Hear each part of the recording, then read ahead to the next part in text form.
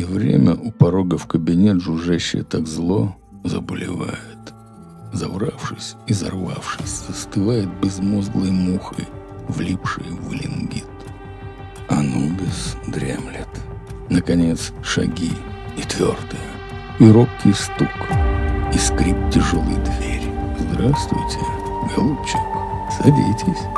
Зверь листает манускрипт, а посетитель, немощный старик, бледнеет, разглядев его получше. Сидит, шатая. Чудовище, посредник страны загробной, мух на много лет, и жалкий, грязный, тощий, как скот.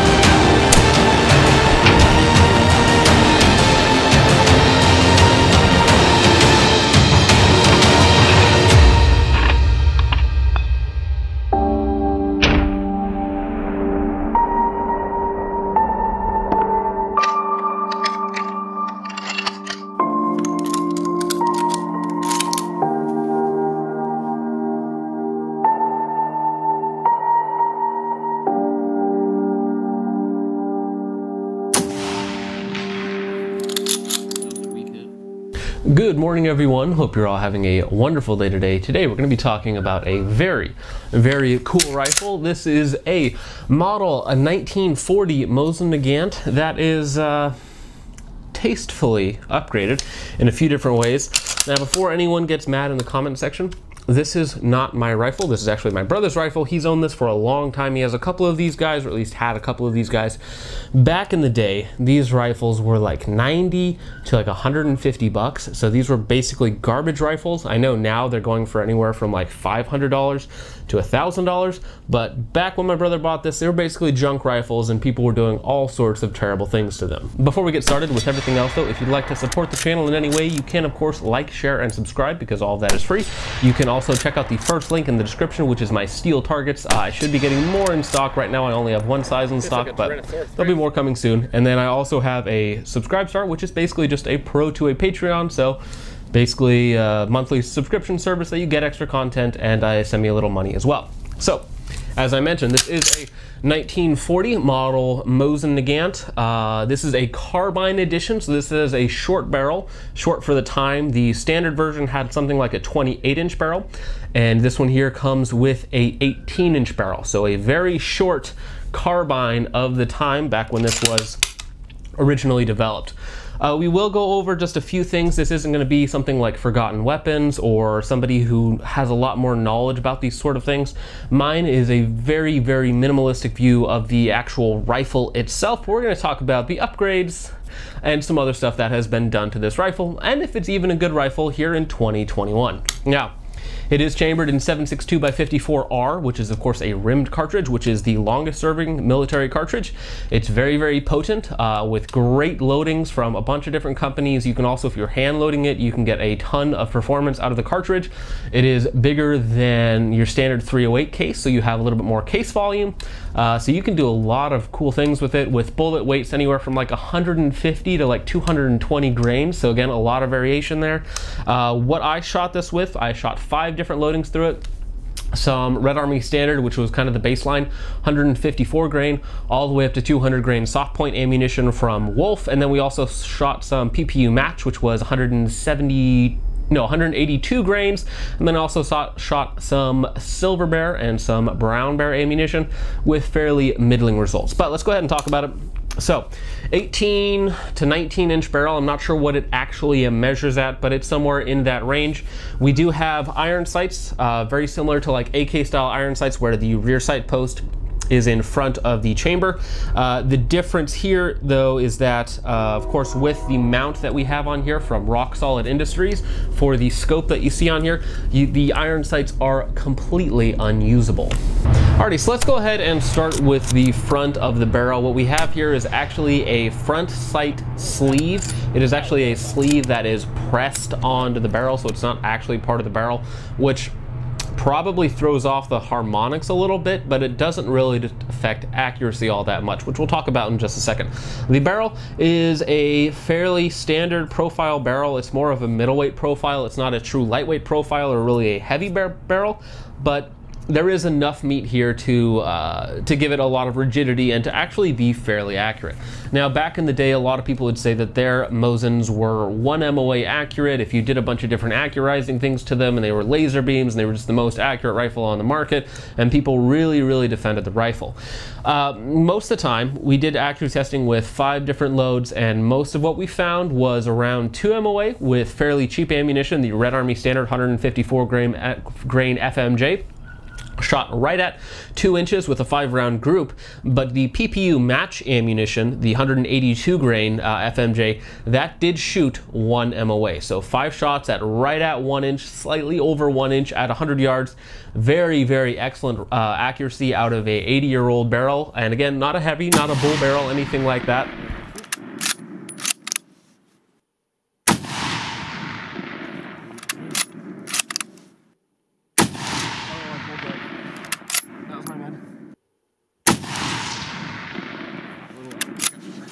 Alrighty, so here's our first 5-round groups. We took 2 shots to get it zeroed and then just locked it in with the Monstrum 6-24. We were using 148 grain FMJ 7.62x54R by Red Army Standard. I pulled this round. 100%. This low round here is my fault, so you can see our zero is probably slightly off to the right, like a 1/2 inch. But even with that, this group is about 1 3/4, 2 inches, somewhere in that, at 100 yards with just regular ball ammo out of this old Mosin Nagant. Same hole.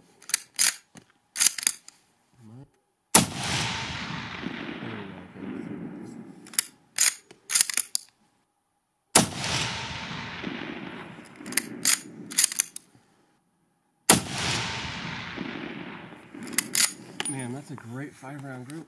So right there is a pretty excellent 5-round group. Now you might think, John, you have a flyer right here, but this was from a zeroing round in a earlier one, and you'll be able to see that in a round. So this is the actual 5-round group.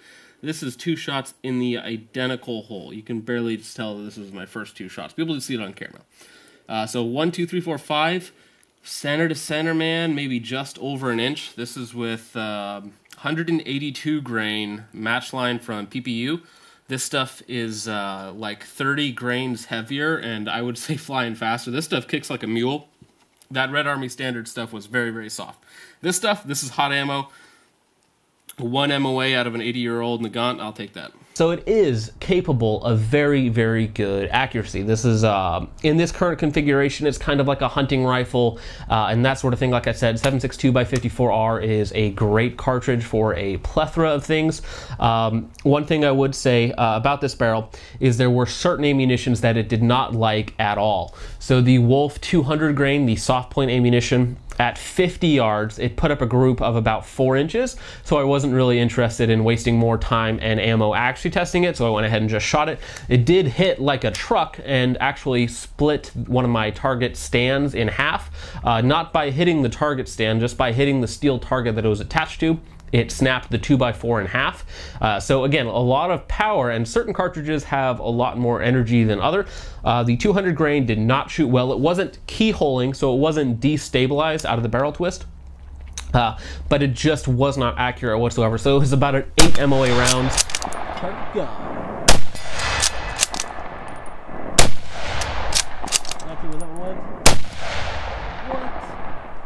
I was on target for both of those. What?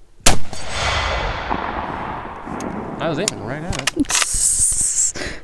Sometimes at 100 yards, I would be aiming dead center of the target. I would pull the trigger and I would miss. And this target is 11.5 by 20, so pretty large man-sized target at 100 yards, and if I wasn't perfectly dead center, sometimes I would miss the target because it would go high right or straight right or down low or something like that, but very, very inaccurate with certain loads. It seems to like anything from 150 to 180 grains, and 182, which with the FMJ, the match load from PPU, is probably the top end of what it will comfortably stabilize. I know that there are heavier loads out there, but this rifle with this specific barrel, this is of course the carbine barrel, which is a little bit shorter than the other barrels that are out there, does not like the super heavy stuff.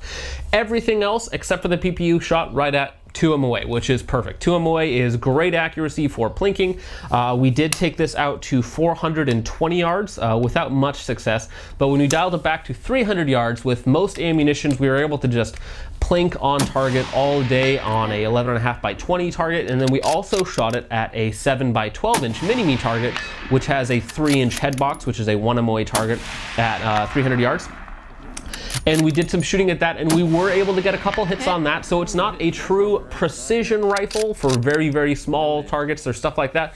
But with most loads inside of 300 yards, very, very accurate, able to hit whatever sort of steel targets or animals that you're aiming at, no problem. So for hunting, all that sort of other applications, it's not a super heavy gun. We'll talk about the rear end, some of the action and stuff in just a second. But the barrel profile on it is very, very good for hunting or target or anything like that, as long as it's not super, super precise. So moving back into the action, there is not one part of the action that has not been polished or worked on by either my brother or by professionals. So if you'll notice, this is not a standard bolt knob. So this is actually a offset bolt knob that reduces the lift on it. So normally you have a straight bolt that, of course, when you open, will interfere with your scope. So you either need a forward-mounted scope, like they had back in the 1940s when these were used, or something else to get some sort of optic on there besides just the iron sights. So what they did was they cut the bolt handle off, and they have this special one, this really nice one, also from Rock Solid Industries, that has been welded on and then mated on, and it looks really, really good. The machining quality on it is very, very good. And so that you can mount any scope that you want on there, basically. This is a very big scope. This is the Monstrum Tactical 6-24 that they sent out. I already did a review on it. Very, very good. It's holding up really, really well.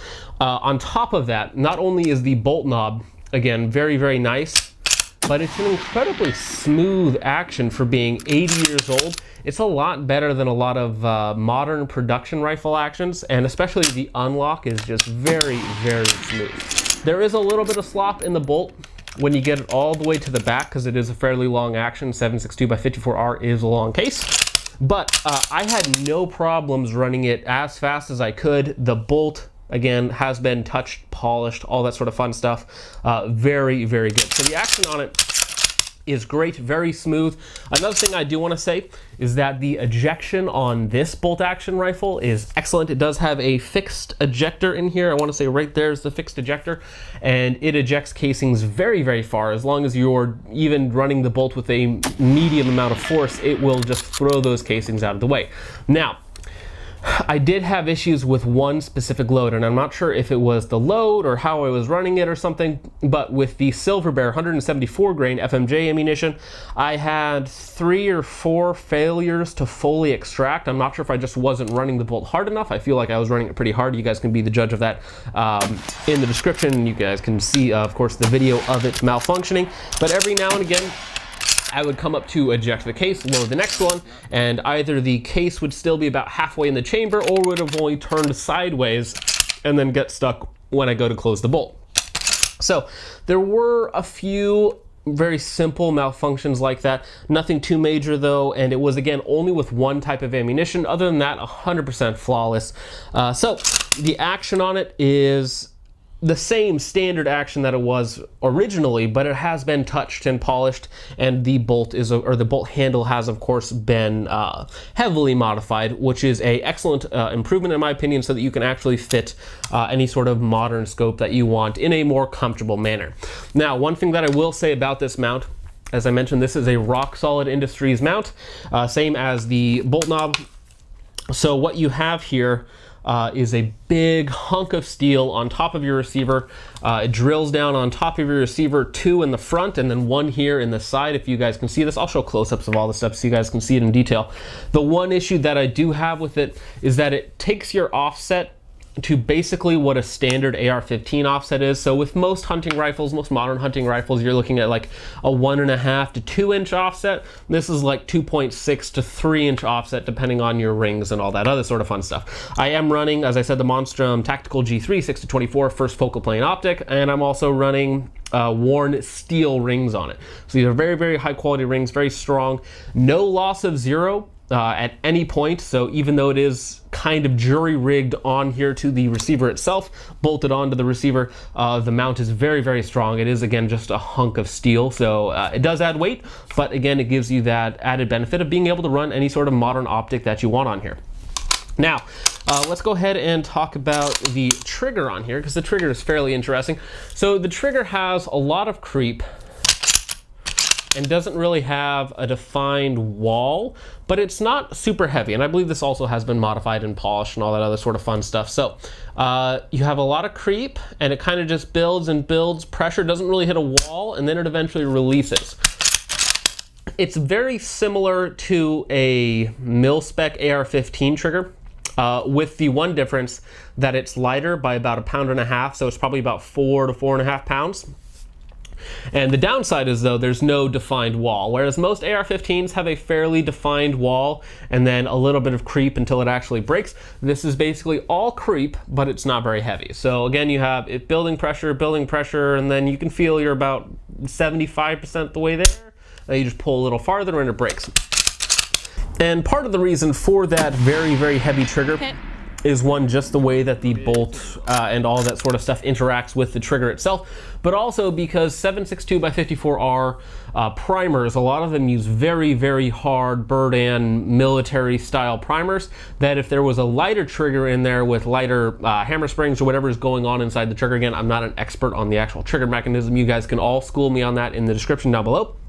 But the reason for that is because those hard primers need to be struck very, very hard. So if you look at the primers, they have been hit extremely hard by, again, a hammer moving very fast with very powerful springs. So disassembly is incredibly easy. Open up the bolt, pull the trigger, and there is your entire bolt mechanism right here. Now, I have not cleaned this since I've had it. I will clean it before giving it back to my brother. I've shot a little bit over 100 rounds through it so far. Now, he's owned this for years, so I've shot this many times before, but a very, very cool little guy and very, very durable. And again, this has been out for just over 8 decades right now, and it still holds its own. Some of the machining quality on the original parts are a little bit rough, just because of how they are manufactured. Manufacturing techniques have improved, become much more efficient, much more streamlined, a lot sleeker and that sort of thing. So a lot of the original material that's still there is a little bit rough in some ways, but it kind of gives the whole rifle character. Now, the worst offender of this whole build is the stock to a lot of people. So the stock is just your very basic, I forget the name of it, I will link the name right here so you guys can see the name of this stock that really changes the whole look of it, and it does technically somewhat free float the barrel, so that is part of the reason for the really good accuracy with certain loads. Because it is partially free floated unless you touch the front handguard, because the handguard is a little wobbly and the barrel does move up and down. So if you put it rested on something and you're pushing, giving it a lot of force, you're gonna have it touch the barrel and you're gonna lose that free floated quality. So in terms of ergonomics and comfort, I think the stock does add a lot, even if it does take away from the retro aesthetics and the more military style firearms of the time. For a modern hunting rifle, again, based on the Mosin Nagant platform, it does add a lot of benefits by, again, free floating the barrel, giving you a much more comfortable cheek riser that puts you in line with the scope, especially when it's on a riser like this, and a very, very comfy butt pad. Now, as I mentioned, 7.62 by 54R, some chamberings are very soft shooting. The Red Army Standard 154 was very soft, very, very pleasant. And then the heavier stuff, the hotter ammunition, because sometimes you're getting some ammunitions at like 2,500 FPS, and then sometimes you'll get a much heavier bullet running at about 2,700 FPS, again, depending on the loadings, because 7.62 by 54R is such a versatile and interesting chamber. So, depending on the rounds you're shooting, it'll feel like a 243 all the way up to above a 308. So in terms of performance, of course, excellent, but you know, you gotta pick the loads that you want. So some loads are more comfy, some loads are a little hotter. So one thing I haven't mentioned is that this gun was originally designed to be fed straight down with stripper clips, so like 5-round stripper clips, because it does have a 5-round internal magazine. If you need to dump all 5 rounds at once, you can just open up the bottom and they will all come out. I generally, because of course we have this big honkin' scope in the way, you can't load it via stripper clips, so I just single feed into the magazine. You do have a 5-round magazine, so theoretically you could get 5 plus 1 if you're really smart about it. But again, for most applications, hunting or anything else like that you're going to be doing with it, 5 rounds is perfectly fine. It would be cool to have some sort of detachable magazine on it, but you would have to do a lot of cutting and welding and then figure out what would work with some sort of stock. So it would take a lot of work, a lot of machining to get that done. But for what it is, very, very cool. Now, if you could get one of these still for anywhere from $100 to $150, maybe even up to like $300 on the high end, I would say that this would be a high value option. But right now, where they're sitting at $500 to $1,000 on the used market, especially for a shorter carbine model, because this is a carbine model, which makes it a lot more handy, again, good for hunting, that sort of thing. I definitely would not do that, or do any sort of major modifications like this to one that costs a lot more. Again, when they're dirt cheap like this, of course, yeah, do whatever you want to it, and you know, buy several of them, keep one stock and modify the others, and kind of do what you want and kind of make them your own. So in that terms of real world use, I don't have any problems with this, using this in a modern day context for hunting or plinking or anything like that. The only thing that I would not want to do is to buy a $1,000 rifle and then put another $500 worth of upgrades into it or more to then make it perform like a $600 to $700 bolt action rifle that you could buy stock from the factory. So, is this a very cool little rifle? Absolutely. It's very, very versatile and a very cool chambering that you can still get ammo for today. It's about 50 to 60 cents a round on the low end, depending on what you get, and all the way up to a couple dollars for the high end, really nice match grade ammunition.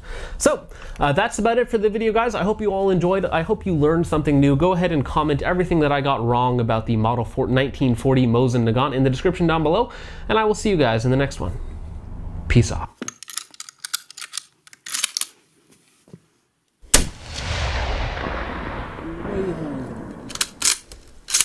I'm gonna fire another one just to make sure.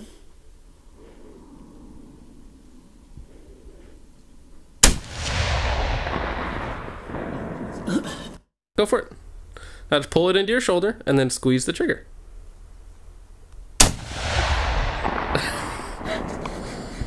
That was so awful. Oh, I have to... Yeah. Up, all the way up. My arm's too short for that. There you go.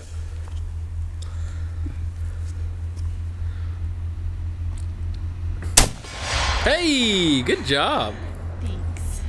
Oh yeah, it's the ammunition for sure. It does smell bad. Okay. Smells like someone just took their shirt off. Hmm? Smells like someone just took their shirt off. I did. Oh. Alright, I'm going to shoot a group.